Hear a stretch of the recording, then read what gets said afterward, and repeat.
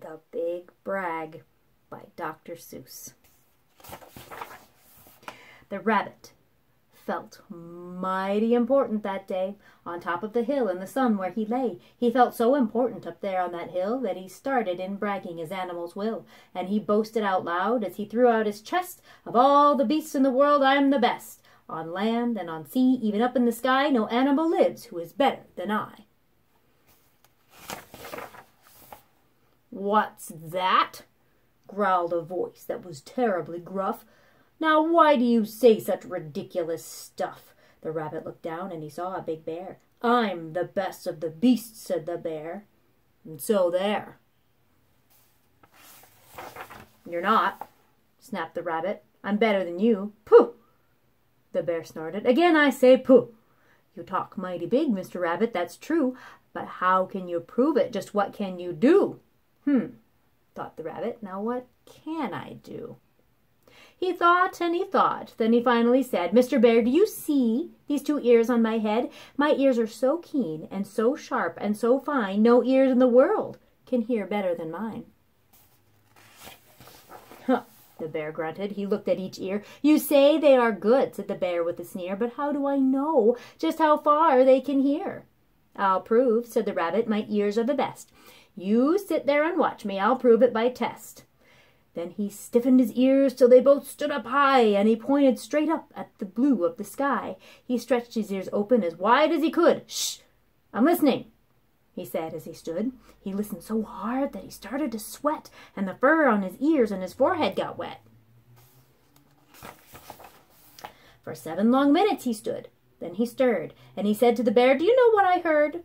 Do you see that far mountain? It's 90 miles off. There's a fly on that mountain. I just heard him cough.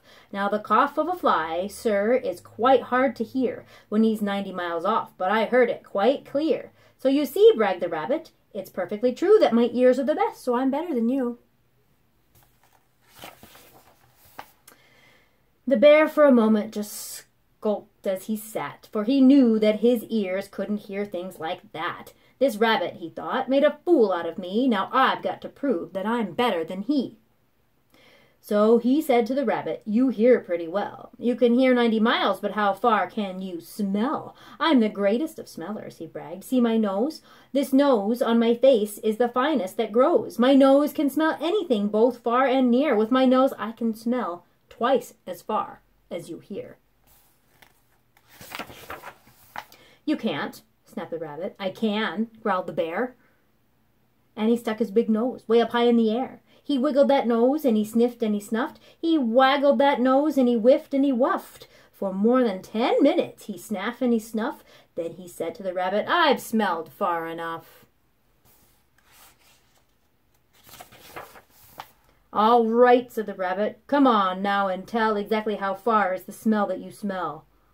"Oh, I'm smelling a very far smell," said the bear. "Away past that fly on the mountain out there. I'm smelling past many great mountains beyond, 600 miles more, to the edge of a pond. And way, way out there by the pond you can't see is a very small farm. On the farm is a tree. On the tree is a branch. On the branch is a nest, a very small nest where 2 tiny eggs rest. 2 hummingbird eggs, only half an inch long. But my nose," said the bear, "is so wonderfully strong. My nose is so good that I smelled without fail that the egg on the left is a little bit stale. And that is a thing that no rabbit can do. So you see," the bear boasted, "I'm better than you. My smell is so keen that it just can't be beat." "What's that?" called a voice from way down by his feet. The bear and the rabbit looked down at the sound, and they saw an old worm crawling out of the ground. "Now, boys," said the worm, "you've been bragging a lot. You both think you're great, but I think that you're not. You're not half as good as a fellow like me. You hear and you smell, but how far can you see? Now I'm here to prove to you big boasting guys that your nose and your ears aren't as good as my eyes."